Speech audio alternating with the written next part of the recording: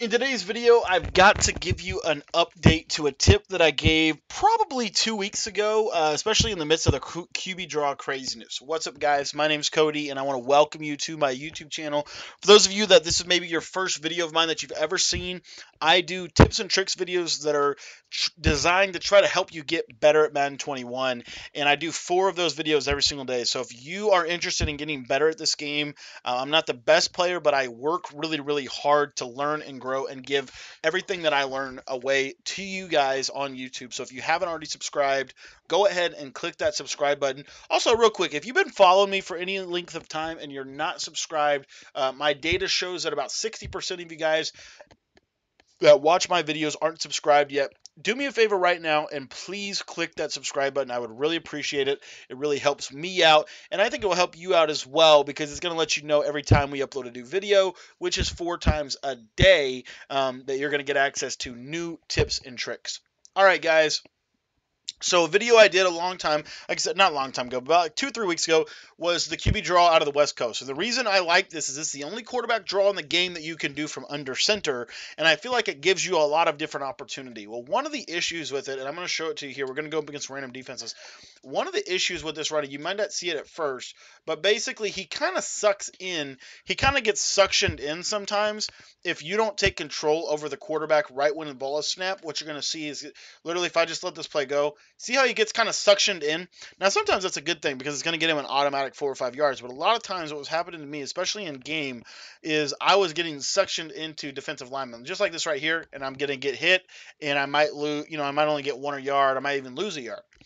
How do you get control over the quarterback? Well, this is what this video is designed to do. It's going to give you an update to that tip. But before we do that, I do want to let you know, if you haven't joined the text message membership, I really highly encourage you to do that. It's completely free to join it. All you have to do is pull out your cell phone right now and just shoot me a text. My number is 812-216-3644. It's also in the description, and it's also on the screen right now. But by shooting me a quick text, what that's going to do is it's going to get you access to, every week you're going to get an exclusive pro level tip, a tip that is really going to change the way that you play the game. This last week, we did a video in which we talked about several different ways that you can stop the run in Madden 21, and showed you literally step by step how to stop it, how to stop some of the most popular runs like the stretch, like the quarterback draw, like the ISO, like the fullback dive. So if you want to get that video, all you got to do is shoot me a text. Let me know your name when you text me. That way I can get you saved in my contacts. All right, guys, let's jump into the tip. So basically all you got to do is when you go to snap the ball, what I'm basically doing is I'm going to hold down on the D-pad, and then as soon as my quarterback moves, I'm going to let go, or I'm not sorry, on the D-pad, on the left joystick. So literally I'm holding down on it right now, like 6 o'clock, and then as soon as he moves, I'm going to let go, and then from there, I'm going to decide, do I run to the middle, do I run to the outside on the right, or do I run to the outside on the left? And this is going to allow you just that one little split step to get behind your guy and then make a decision about where you actually want to go. Do not hold turbo until you're completely through.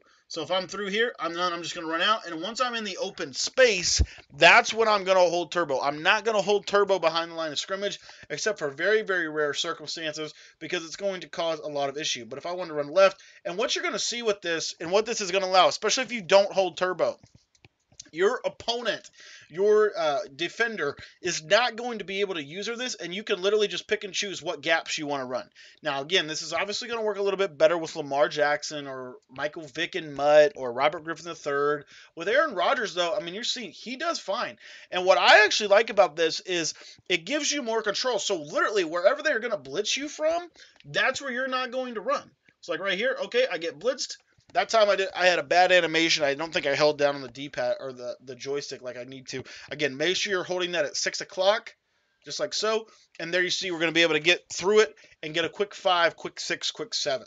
This is a huge deal because it's going to allow this play to become much, much more viable. Now, one thing I do like to do is I actually like to ID the nose guard and then double team the right side guy, but just because I think this helps with the blocking just a little bit. It gives you a little bit more running lanes and things like that.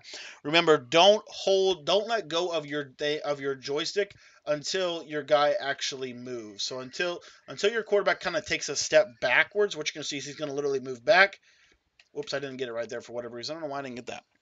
But when he moves back, that's when you go. So literally, and I'm gonna hold down before I hit the hike button. And now you should see he's going to go, there he goes back, and then he goes up, and there you see, look at, that's what I'm talking about. That little movement back allows him the opportunity to let his blocks kind of set up a little bit.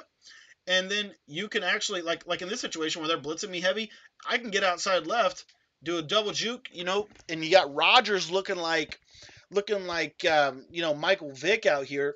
But that's what I'm talking about. And if you actually use Lamar Jackson or Michael Vick or whoever that has 80, 90 plus speed on this, Kyler Murray would be a good one. Russell Wilson, all those guys, they can run this very, very well, as you can see right here. And resist the temptation. One of the things you're seeing right now is I'm having the temptation a little bit of wanting to, again, don't forget you can run it like a quarterback sweep outside. So don't always run it inside. There's a time and a place to run it inside, and there's a time and a place to run it outside. I just want you to know that, and then just be wise with that. Watch your block set up. This run is phenomenal. I'm telling you right now, it's, in my opinion, my personal humble opinion, it is better than the 5 wide QB draw because you have this quick yard, this quick 3 to 5, this quick moment of time where you're going to be able to get the ball and you're going to be able to literally just roll right there. And that's an automatic 2 to 3. That's an automatic 2 to 3. If you double team the nose guard, the guy that's going to shoot, and then you ID the other defensive tackle, watch what's going to happen here. Literally there, and then I can get through this, and I can get a quick 4, a quick 5. Now, again, the sweep is where the money's made. The sweep is where, things are really going to take off for you. But what I did want to show you, like right here, and that was, I think I had one little bad movement on my joystick there. But if I would have gone directly forward, that would have been like house money. Watch this. They're going to come right down the middle, and then I need to do a better job of going forward here. But what you're seeing is the lanes are opening up. And if I wanted to run this like a sweep, I could still do that. Watch this. Watch the protection you get from that left side tackle. See that right there, how you're able to get outside and you're able to go? That's what part of what makes this such a powerful running play. So anyways, I just wanted to show you that tip. It's a little bit of a, again, it's a little bit of a kind of a delicate run play in my opinion. But if you can master this run, like, if you have a mobile quarterback, like you're seeing right now, Aaron Rodgers, who's like 70, I think he's 78 speed. He might be 81 speed, but he's like 78 or 81 speed. He's not 90 speed, but look at that. That's what I'm talking about right there. You see how the middle lane's going to just open up and you're going to be able to go? Because what's going to happen is most people, the blitz angles of players are going to be to the outside gaps. He's going to be able to run right up the middle of that because most of the blitz angles are going to be the gaps. They're going to be the B gap, the C gap, the or the outside. So what that's going to mean is literally right here it's just going to open up and you're going to be able to walk forward for a quick 3 to 4 to 5 yards at a time. But the really powerful thing about this tip, in my opinion, is this still leaves you with the option to be able to do that little quick suction thing if you want to just pound forward for a few yards. You can literally, like I'm holding up on the joystick right now, watch what's going to happen. He's going to go forward instantly go forward. So I can hold the joystick wherever it is I want to run. If I want to run to the right, I can hold the joystick right at the snap right here. Look at that. See how he suctions in? And he goes.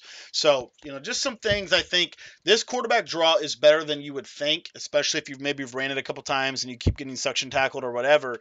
You're going to find this is better than you think, especially when against the right defense at the right time, you hold back on the joystick to be able to get him back, let the block set up, then go.